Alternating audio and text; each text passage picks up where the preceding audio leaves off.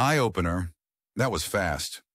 Though the corporations denied that there was only $3 in their budget for the contract with the International Longshoremen's Associations, they sure did find the extra dollar that the dock workers were seeking pretty fast.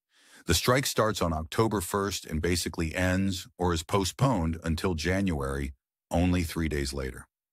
It's almost as if that extra dollar was always available. Maybe the big wigs had to take a haircut, or maybe the shareholders did. The big takeaway, however, is that the money is there. They just don't want to share. And if this issue is true, it means that the money is always there. That's why so often you hear about corporations laying off the lower-paid employees, while the higher-ups like the CEO always have the craziest deals. Too often in America, you hear about a company failing or filing for bankruptcy, while the white-collar's bosses get millions in shares, salary, and severance. If the CEO of a company can ruin the company, why isn't failing up available to everyone at that company? It's almost as if the more important jobs are those done by the lower-wage employees.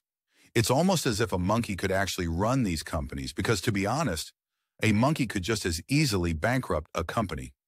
Come to think of it, do we even need the monkey or their human counterpart in that corner office? Questionable.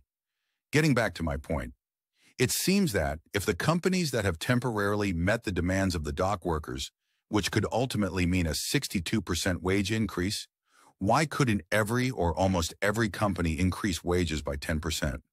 Why couldn't companies have been increasing wages to keep pace with inflation like they used to in America?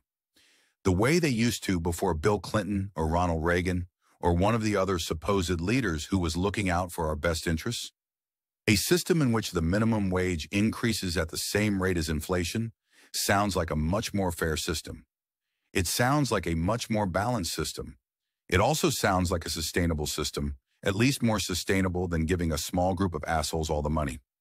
Let me rephrase that as to not be hyperbolic. It sounds more sustainable than giving a small group of assholes most of the money. We do get to sleep enough to stay poor. So there's that. So the strike is on hold. I sure hope the powers that be don't use this delay to do some underhanded crap. In retrospect, underhanded crap seems more like these companies' policies than fair and balanced. It's as if American capitalism thrives on business models that screw over the worker. Just look at all the companies that have been subsidized by the federal government while demonizing the same offer being extended to regular citizens. Look at Walmart and the fact that every Walmart store benefited to the tune of $1 million, which was how much its employees received in government assistance to offset its poverty wages. You can look that up for yourself. I've got a monkey to catch. In 2018, Chris Osman wrote a book highlighting the problems humanity would face if more power, wealth, and control were funneled to a small cohort of individuals, groups, or organizations. In that book, Mr. Osman provided solutions from himself and others to the inevitable problems we would all face. In it, he also provided a means for the public to analyze, compare, and contrast the words and deeds of those we've chosen to follow against our real-world experiences. To this end, Mr. Osman provides the means for readers to disseminate information as provided by their news sources of choice, their elected officials, and any other authority they choose to follow. The book, titled Solutions, Enough Complaining, Let's Fix America, offers a means to hold leaders up to not just a higher standard than is currently accepted, but one that will improve lives. Don't be a monkey's uncle. Click the link below and get your copy today.